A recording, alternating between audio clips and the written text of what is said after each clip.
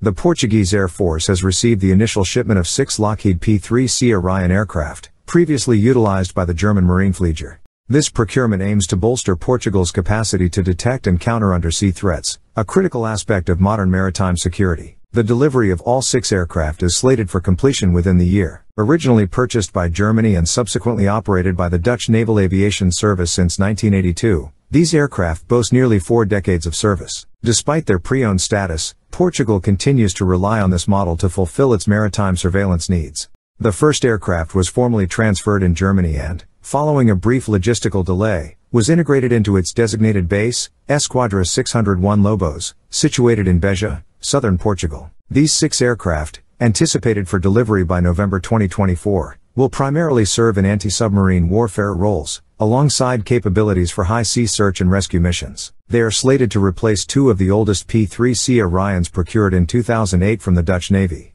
Notably, these particular aircraft were previously sold by the Netherlands to Germany before Portugal acquired them. All 6 aircraft adhere to the P-3C Cup 3 standard, a variant developed by Lockheed in the 1990s to meet the Dutch Navy's specifications. The Portuguese Air Force's overarching objective is to have 8 P-3C Orions in operation, with 2 additional units reserved for spare parts. Portugal has a history of acquiring used Orions, such as in 1986 when it purchased 6 P-3Bs from the Royal Australian Air Force. These aircraft underwent local upgrades to meet the P-3P standard, tailored to Portuguese requirements, as replacements for aging P-2V Neptunes. Alongside the P-3 Orions, Portugal's maritime patrol also includes Airbus DSC-295 MPA Persuaders, procured new, showcasing a diverse array of assets deployed for maritime surveillance purposes. The Lockheed P-3 Orion, a 4-engine turboprop aircraft developed for the United States Navy in the 1960s, is renowned for its long-endurance maritime missions and anti-submarine warfare capabilities.